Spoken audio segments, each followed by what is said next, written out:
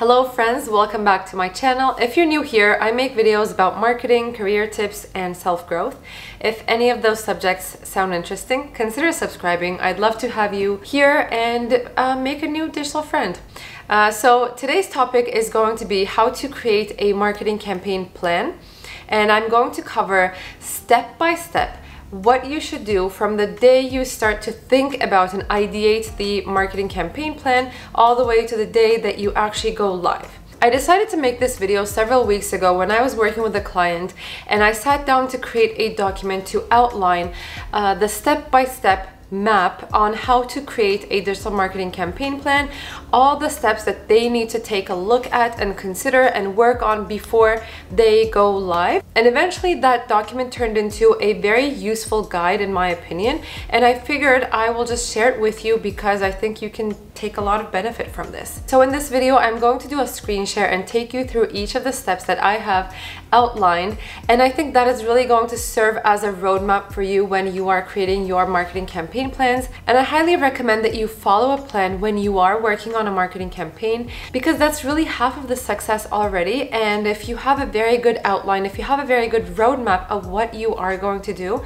then I think you're halfway there. So have open ears for this video, and if you want to take notes, go grab a notebook and a pen or your laptop, and as you listen you might want to pause and replay at some points or take screenshots, whatever. Or if you don't want to do that, I will also have a blog post up on my website to cover these steps so that this information is actually widely available. Before I dive into the step-by-step plan though, I just want to cover what a marketing campaign is very briefly, one sentence, and then we'll get on with the screen share because I want to take you through the document, and I just figured that's the easiest way I can take you through all my steps. So a marketing campaign is a strategic effort to promote a specific company goal where a combination of content elements and promotion tactics are being used. Hopefully that's clear now. All right, let's go to the screen share and I will start taking you through my steps and or outline of how to launch a successful marketing campaign. Yeah, let's get started. Don't mind the crib right behind me because we still don't have a proper home office.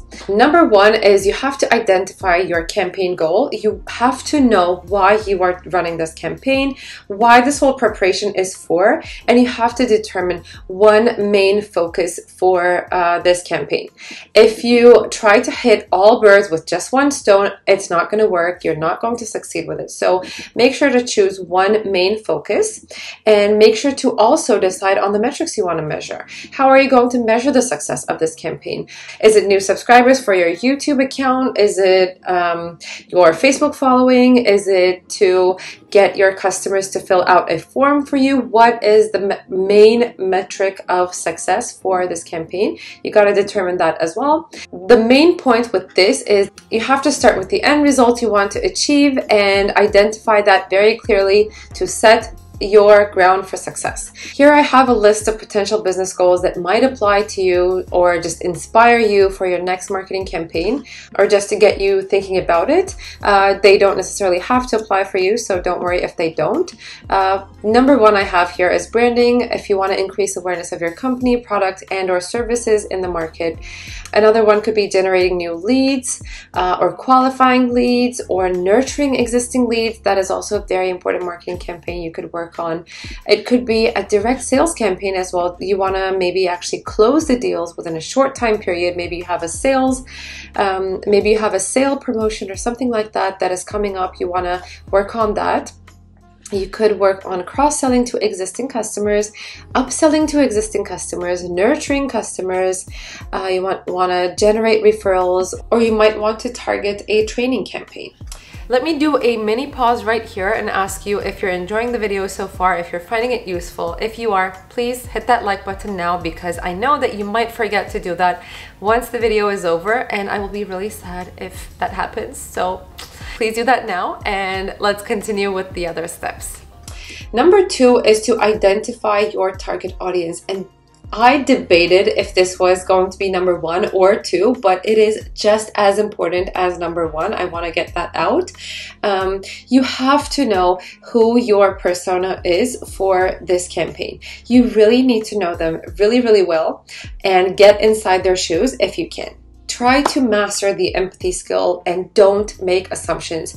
Do a very, very good research about them. Try to understand how they think, where they are, where they consume their information, where they spend their time, what do they spend their money on, etc. You have to know them really well to understand how you can communicate with them. And you also have to decide what stage of the funnel you're trying to reach. Is it where they still don't know anything about your product or company and you're trying to raise awareness of what you do and how you're going to help them? Or is it a campaign that targets the decision phase, the decision stage of the buyer's journey, where you might be doing comparisons with other solutions or taking them through a demo, whatnot. So think of the stage of the funnel you're trying to reach along with who your target audience is. Number 3, determine the call to action, the CTA, and what your offer is. So what is the specific action you want your audience to take after engaging with your content? Is it to go ahead and download something from your website? Is it to get a quote from you or talk to the sales team, sign up for a newsletter, follow you on LinkedIn? Whatever that is, you also have to decide what that specific one single action that you want them to take after consuming your content or coming across your campaign elements, what you want them to do. You need your content to have a purpose, and you need to design all the content elements around it so that they serve that one specific desired action. Number 4 is check the available content that you have. So go ahead, do a content audit. You might already have that. There's actually a video on my channel about doing a content audit. So if this concept is strange to you, if it's new to you, then go ahead, check that video out. I will link it over here or here. And so what you essentially do is, for number 4, you audit and review all content available that you have currently for your brand and see if anything can be repurposed or used for this campaign too. So if you have any content treasures in your library, then why not use them? That is going to save you time and money. Number 5, research the topic and determine your keywords. Do a keyword research, do a Google research, do a Google Trends research.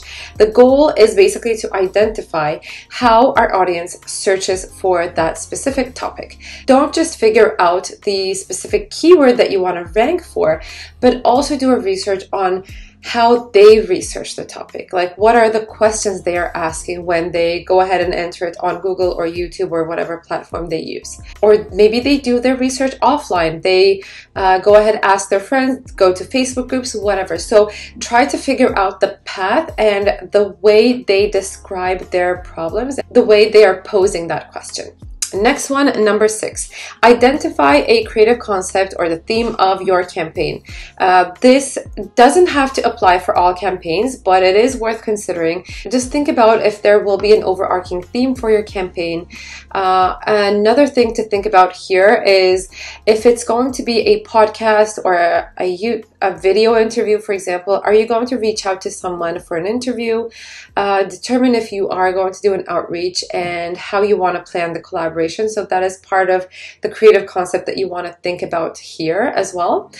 And brainstorm headlines as well. Headlines are what get people interested to continue reading on and engaging with your content. So that is one of the first steps to think about, even at this stage, even before you have any content elements. This could also get you inspired for the other content elements that you're going to create. Number 7, decide on the content assets, timeline, and team. Big one.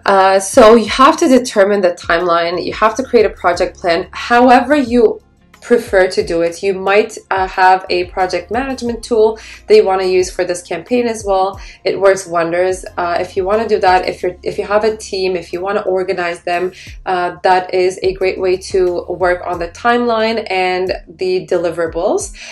You should also use this time or this step to allocate the resources and the team members as well. The timeline is going to help you keep accountable and on track, and Just a pro tip right here is I'd highly recommend to leave some buffer for timing, because things might go wrong when you have many different elements that you're working on, and the production of those content elements might be slower than your expectations. So leave in some buffer for that. Decide who is going to work on the different pieces of the campaign. Maybe you have a copywriter that is going to work only on the social posts, and the other ones are going to work on the gated assets or the video or the blog post, whatever. So make sure to let them know how you plan to work on this campaign, and carve out their time and make sure it fits into their schedule as well. And regarding the timeline, if you don't have a project management tool or software that you pay for or use commonly, then you might just go with a spreadsheet as well. Whatever really works for you. I know some people do it on Notion as well. This is actually Notion page that you're seeing, by the way. I am trying to explore this tool more and more. If I feel more comfortable around it, I might actually do a video about it too. It's really useful. Anyway, back to my list. So I have a list of potential content assets as well, if again this is a new information to you. I know for most marketers this is like common sense, but some potential content assets could be blog post, microsite, landing page, ebook, checklist guide, whatever, video, social media, email, PR. Are you going to pitch your story to journalists or bloggers or third-party sources? Are you going to host any events? Think about that. Podcast, online advertising. So look at the list of the potential content assets and try to map out everything that you want to be created within your campaign. Number 7, think about your distribution strategy. Which channels are you going to promote and distribute your assets on? Are you going to use your website, or are you going to use a third-party platform? Social media, which channels? Think about it, like think about the own media, third-party sources. Are you going to collaborate with a brand or another influencer? Are you going to interview someone? Will they publish on their own channels, website, so on? Make sure to think about the whole picture, understand the whole picture. Also consider the paid ads as well, and which platforms, which type of ads you want to run for this campaign. So the overall distribution strategy. Number 8 is creating your editorial calendar. This is going to let you know what goes live and when, and this is one of the essential templates, one of the essential documents that you are going to use for a marketing campaign. It's really essential for any marketing team, actually, because I mean, if you create content, you need an editorial calendar. Basically, that's just simple. And if you don't have an editorial calendar yet, if you need one, if you're thinking right now, how am I going to create my editorial calendar? Don't worry, I got you covered. There's a video on my channel again about how to create an editorial calendar. I actually take you through how I structure my calendar, how I use it, and I even share with you my template for free. If you want to check that video out, you can do so. There's also another offer that I could mention right here, is that I have an ultimate marketing template kit. So if you don't have these content audit, editorial calendar, marketing campaign planner kind of templates set up for your brand business already, then I highly recommend that you go ahead, check the kit that I have for you. Essentially, it consists of the top templates that any marketer needs to have. If you don't have those templates already in your folder, then just save yourself some time and headaches and check out the kit that I have. I will drop the link in the description bar below. I think it's going to be really useful. Anyway, the editorial calendar is there to map out how to execute your campaign successfully, the timelines, when is what going live. That it is basically your map once your content elements are ready. And I don't know why I am skipping number 9 and 10 and 11 over here. I think there must be some mistake with my bullet points. So I guess this is number 9 and this is 10. Number 9 is to create the assets. So follow a strategic writing guideline for all of your assets. I hope you have something like that. If you don't, and if you're interested in learning more about the strategic writing guideline that I have for myself and my team, let me know in the comments. I might also make a video about that too. And number 10, go live with your campaign. Obviously, duh. Be a rock star, hit all of those marketing goals that you had, and let me know if everything goes successful. All right, those are all the steps that I have outlined. I hope you found this useful and helpful, and let me know if you are going to follow these steps once you're ready to create your own marketing campaign. If you have any questions about anything that I covered in the video or anything else that you want to comment about, please drop your comment down below. And again, if you forgot to hit that like button, do that now. And if you're not subscribed already, please consider that as well. And I will see you in the next video. Take care.